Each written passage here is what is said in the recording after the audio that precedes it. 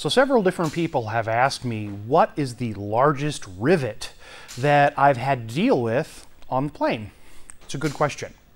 I think the question was originally intended as what's the largest rivet you're actually going to have to set, and not what is the largest rivet in the kit or in the entire plane.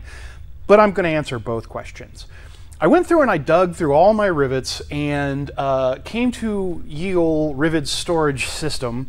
And the largest rivet I currently have is this guy. It is a AN470 AD4-11. And it's, you know, yay big. It's not very big at all. So just as a quick aside, the smallest rivet you have to deal with is the AD426 AN3-3, which is this little guy right here, which you probably can't see at all from this distance. And here's a picture of it next to the larger 470 4-11 that I had spoke about earlier. Mostly this little teeny rivet is used for mating two pieces of skin together.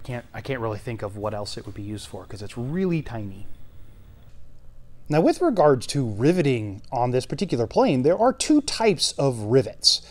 There are the AN rivets, which you'll constantly be hearing me refer to, you know, AN470 or whatever.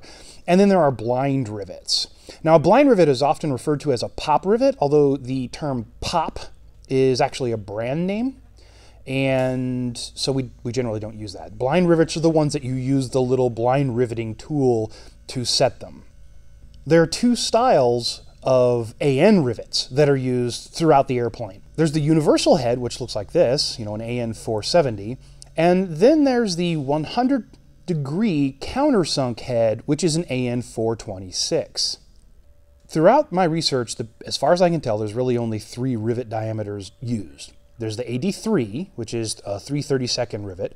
There's an AD4, which is a 1/8 inch rivet. And then an AD6, which is a 3/16 rivet, but it's only used by older kits as far as I can tell. The older main wing spar construction does use the 3/16 rivets, the AD6s, which requires a very high setting pressure, necessitating a heavy-duty rivet gun or a fairly large rivet squeezers. RV kits nowadays have pre-assembled spars, so you really don't have to deal with the 3/16 rivets anymore. Yay! The AD3 and the AD4 rivets, which are your 3/32 and 1/8 rivet, is what you're going to be using throughout the entire plane. The only place that I have found that has the larger 3/16 rivet, which is the AD6, are these guys right here. And these have a really high pressure requirement for setting them, and we don't have the equipment to do it. The bucking bar required to do this would probably break your hand. In fact, I'm pretty sure that every one of these are actually squeezed. We don't have to do that anymore. Apparently on some of the older kits, they would ship this stuff to you in multiple bars. Like this is one single piece now, this one bar stock. And some of the pieces on the other wing spars are that way too. But now it's just one solid piece of aluminum, and you don't have to sit there and rivet up multiple layers. Thank God. And they do this for you. So as far as I can tell from my research, the only rivets that you have to deal with anymore are the 3s and the 4s. And really the biggest quote-unquote rivet would be that 4-11. I think I saw a 412 somewhere, which is just really long. Kind of unwieldy really, but it's just because there's a lot of material.